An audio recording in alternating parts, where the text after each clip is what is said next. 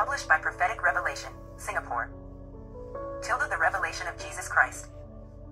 Revelation chapter 11. As the events of chapter 10 are fulfilled, the bride wife of Christ would have gone to the grand marriage supper of the Lamb, and the gospel would then be returned to Israel. Chapter 11 is a continuation of chapter 10. It ushers in the first half of the 70th week of Daniel right into the prophetic picture. Measuring the temple of God.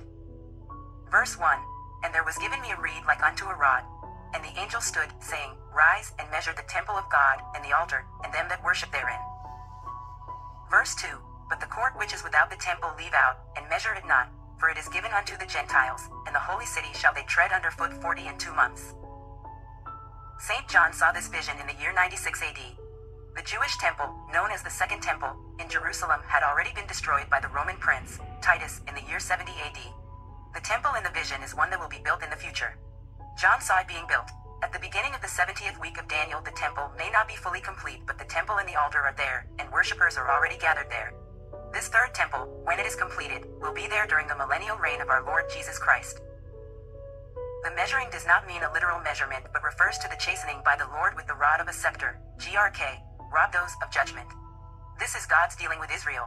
The true elect of Israel are being measured for the soon coming chastening, but they shall be saved. However, the court outside is not measured. John was told to leave out that portion. This means that the Gentile nations are left out of God's dealing for the time being. They are to be left out, cast out, and the holy city shall they tread under foot 42 months, the second half of the 70th week of Daniel's prophecy. Right at this time, a Muslim mosque called the Dome of the Rock is located at the place which, according to Jewish tradition, is supposed to be the exact spot for the altar of the temple. Some Christians believe that that mosque prevents the Jews from rebuilding the temple. However, there are other Jewish and Christian archaeologists who believe that the actual original temple site is some 150 feet north of the Dome of the Rock, where the entrance of the temple is in alignment with the present eastern gate of the city of Jerusalem. Of course, if they want to, the Jews could build the temple now by whatever means that is within their power to do so, and on whichever site they believe is the right one. But only if it is in the ordained plan of the Almighty God would God allow it to take place.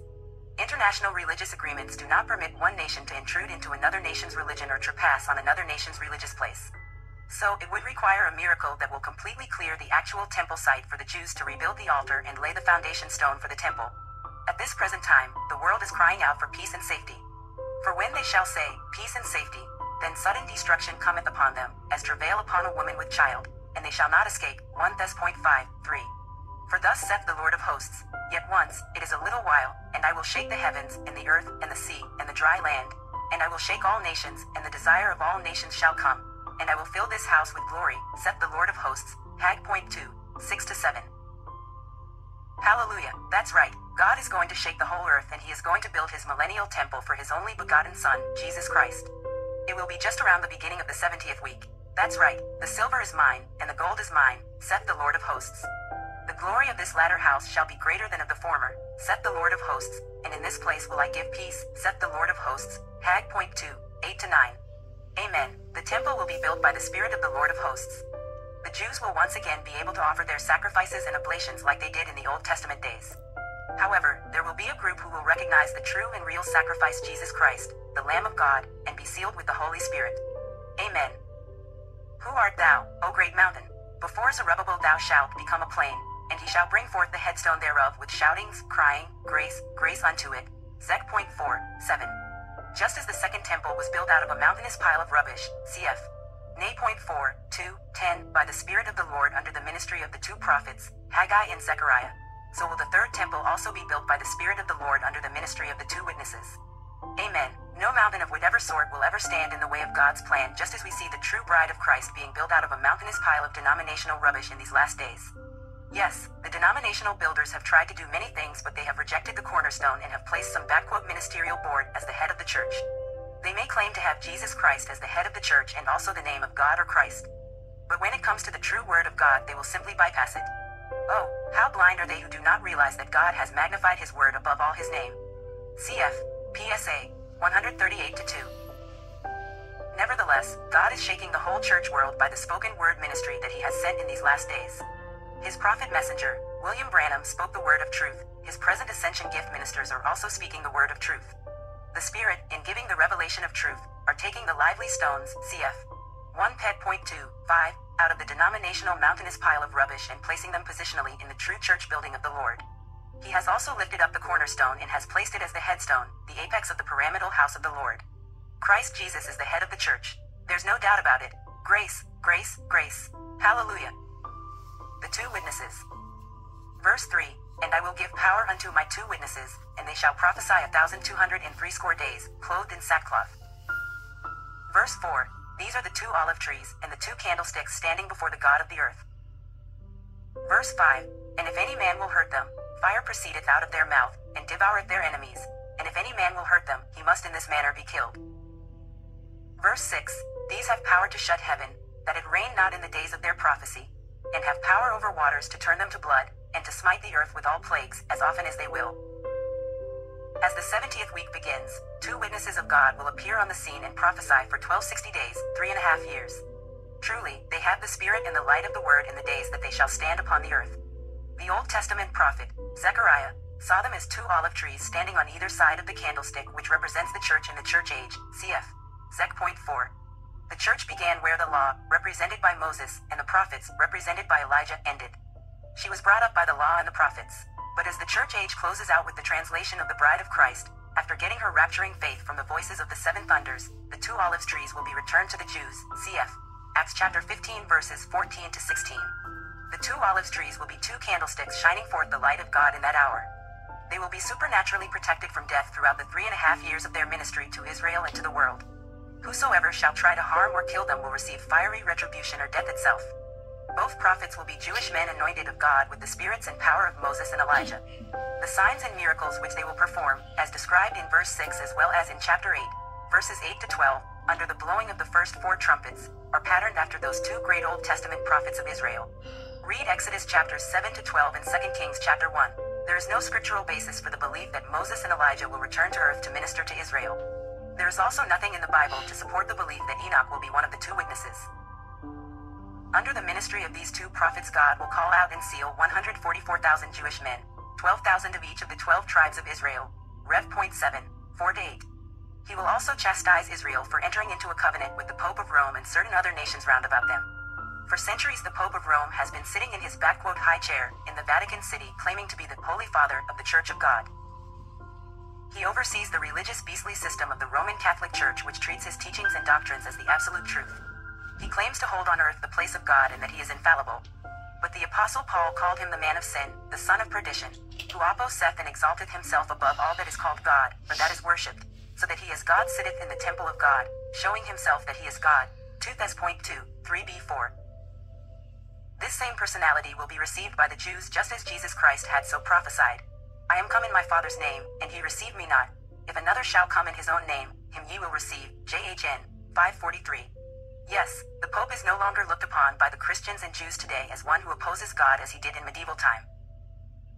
For the last 4 to 5 decades, Satan has succeeded in blinding the eyes of the majority of worshippers around the world. His religious beastly system from hell is like the woman Jezebel, the wife of King Ahab of Israel, in her days, cf. Reverend 220, 1 kgs.16, 30 to 34, 21-25. And Jezebel is so full of flattery that both the political and religious nations of the world have been seduced to commit fornication with her, cf. Reverend 17 to 2, 18 to 3. Today, the Pope is looked upon as a man of peace, the man who could solve the Middle East crises and the world's problems in these last days.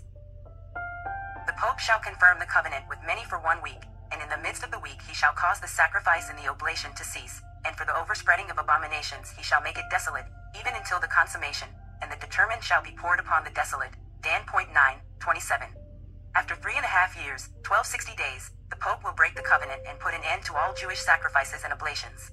He will also give orders to kill the two witnesses. Verse 7, And when they shall have finished their testimony, the beast that ascendeth out of the bottomless pit shall make war against them, and shall overcome them, and kill them. Obviously, the prophecies of these two witnesses shall cause many sleepless nights for the ungodly men and women who associate themselves with the so-called Holy Roman Church. With the two witnesses around to prophesy against him and his church, the Antichrist will not have an easy time in his administration. Though the Roman beast shall make war against them, yet no one can lay their hands on the two prophets until they have finished their testimony. Then the two witnesses will be at the mercy of the religious Roman beast, who will give order for them to be executed. Verse 8, And their dead bodies shall lie in the street of the great city, which spiritually is called Sodom and Egypt, where also our Lord was crucified. The great city of Jerusalem, no longer called Holy Jerusalem, will spiritually be referred to as Sodom and Egypt. Why Sodom and Egypt? Sodom was a city filled with sexual perversion whoredom. Egypt was the first empire that oppressed and put Israel in bondage and made slaves out of the Israelites. Therefore, Jerusalem will spiritually be likened unto Sodom and Egypt, for in that day the great city will become the headquarters of spiritual whoredom and spiritual bondage. Verse 9, And they of the people and kindreds and tongues and nations shall see their dead bodies 3 days and a half, and shall not suffer their dead bodies to be put in graves. Before the invention of television, it was unimaginable to the human mind how all the nations of the world could ever view the corpses of the two witnesses lying in the open space of the city of Jerusalem within a period of 3.5 days. This is one of the many Bible prophecies which proves that the sacred scriptures are truly inspired and written by the Holy Spirit of the living God. Forbidding the bodies of the two prophets to be buried, the Roman beast is holding them in contempt. Just let them rot, so to speak. By displaying their dead bodies in the street for the world to see, the Antichrist is asserting his claim to supreme power and authority to kill anyone who dares to resist him. Verse 10, And they that dwell upon the earth shall rejoice over them, and make merry, and shall send gifts one to another, because these two prophets tormented them that dwelt on the earth. The sinners rejoice, make merry, and give gifts one to another, because they will no longer be tormented by the prophetic words and judgments of the two prophets. But their joy is short-lived. Verse 11, And after 3 days and a half the Spirit of life from God entered into them, and they stood upon their feet, and great fear fell upon them which saw them. Verse 12, And they heard a great voice from heaven saying unto them, Come up hither. And they ascended up to heaven in a cloud, and their enemies beheld them. This is a special resurrection, a rapture just for the two witnesses when the Spirit of God's life comes upon them to raise them up and exalt them to heaven. With these two olive trees taken up into heaven, the sealing of the 144,000 elect is now complete, and the merciful voice of God is silent. And the world will now face the fury of the gates of hell.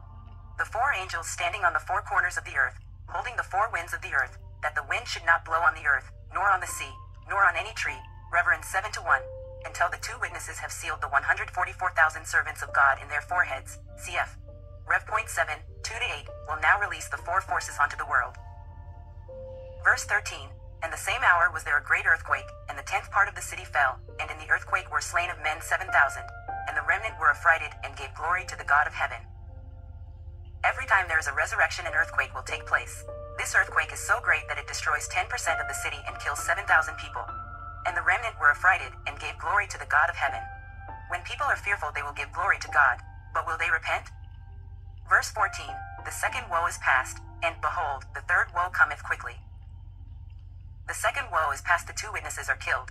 Though the third woe is not recorded here, it actually comes immediately after the second woe. That is when Satan is cast out of heaven and cast down to the earth, meaning, he becomes incarnate as the man of sin, the son of perdition, to make war against the people of God. This is written in Revelation chapter 12. The first woe is recorded in Revelation chapter 9 verses 1-12. It is when all hell breaks loose and demons are freely running around all over the earth to torment mankind. The rest of this chapter shows the 7th trumpeting angel blowing his trumpet to herald the coming of the kingdom of our Lord and of his Christ. The kingdom of our Lord and of his Christ will only come at around the end of the 70th week of Daniel, after the 7 vials of God's wrath are poured out upon the earth. The 7th trumpet. Verse 15, And the 7th angel sounded, and there were great voices in heaven, saying, The kingdoms of this world are become the kingdoms of our Lord, and of his Christ, and he shall reign forever and ever. Verse 16, And the 24 elders, which sat before God on their seats, fell upon their faces, and worshipped God. Verse 17, saying, We give thee thanks, O Lord God Almighty, which art, and wast, and art to come, because thou hast taken to thee thy great power, and hast reigned. Verse 18, And the nations were angry, and thy wrath is come, and the time of the dead, that they should be judged, and that thou shouldest give reward unto thy servants the prophets, and to the saints, and them that fear thy name, small and great, and shouldest destroy them which destroy the earth. My, oh my, what a great day that will be the day of the Lord. It will be an awesome day when the Lord Jesus shall be revealed from heaven with his mighty angels, in flaming fire, taking vengeance on them that know not God, and that obey not the gospel of our Lord Jesus Christ, who shall be punished with everlasting destruction from the presence of the Lord, and from the glory of his power, when he shall come to be glorified in his saints, and to be admired in all them that believe, because our testimony among you was believed, in that day.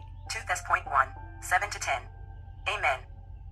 Verse 19, And the temple of God was opened in heaven, and there was seen in his temple the ark of his testament, and there were lightnings, and voices, and thunderings, and an earthquake, and great hail. Now, we know that there is no literal temple in heaven. It only reflects the true temple of the living God, the bride, the true church, being in heaven at this point in time and since the middle of the 70th week of Daniel. And the Ark of his Testament, which speaks of God's faithfulness and righteousness in Jesus Christ, is there in the temple. It shows that the Lord Jesus is also there in his temple, and he has yet to go forth to judge the world in all his glory and power. As long as he is there, there will be mercy for the woman Israel, the foolish virgins and the faithful Jews to live through that dark hour of the great tribulation. That is why there are much activities and excitements in heaven, lightnings, and voices, and thunderings, and an earthquake, and great hail, cf. Reverend 8-5, 16-18, Isa.29, 6, Exodus chapters 19-20. But when Daniel's 70th week has run its course and our Lord Jesus shall get up to judge the world, he will not be there in his temple, figuratively speaking, to receive anyone who may want to enter in, until after the wrath of God is poured out upon the earth. This is recorded in chapter 15, verses 5-8, and after that I looked, and behold, the temple of the tabernacle of the testimony in heaven was opened, and the 7 angels came out of the temple, having the 7 plagues, clothed in pure and white linen, and having their breasts girded with golden girdles. And one of the 4 beasts gave unto the 7 angels 7 golden vials full of the wrath of God, who liveth forever and ever. And the temple was filled with smoke from the glory of God, and from his power, and no man was able to enter into the temple, till the 7 plagues of the 7 angels were fulfilled. So, we see that the 7th trumpet heralds the pouring out of the 7 plagues that are to come at the end of the second 3.5 years of Daniel's 70th week. And during this period of 42 months, there will be no more grace given to seal in any living soul.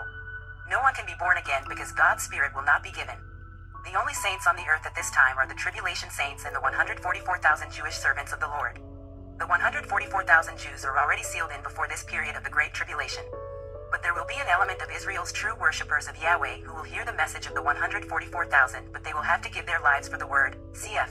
Rev.6, 9-11. Also, there will be a mortal group of predestinated people spared from death to live in the millennial reign of Christ as natural mortal people to repopulate the earth. Now, we know that there is only one set of 7 angels that John saw in his visions. The 7 angels who blow the 7 trumpets are the same 7 angels who will pour out the 7 vials. But they will not have the 7 vials until they have sounded all 7 trumpets which are given to them in chapter 8 verse 2. And I saw the 7 angels which stood before God, and to them were given 7 trumpets. Once all the trumpets are blown, the 7 angels will gather before the throne of God to wait for their next assignment. And in chapter 15 verses 6 and 7 we read that 7 vials, or bowls, are given to them. And the 7 angels came out of the temple, having the 7 plagues, clothed in pure and white linen, and having their breasts girded with golden girdles. And one of the 4 beasts gave unto the 7 angels 7 golden vials full of the wrath of God, who liveth forever and ever. These 7 vials will be poured out upon the earth at the close of the Great Tribulation period, just before the Lord Jesus Christ returns to earth with his army of saints. We will continue our study on this in later chapters of the book of Revelation.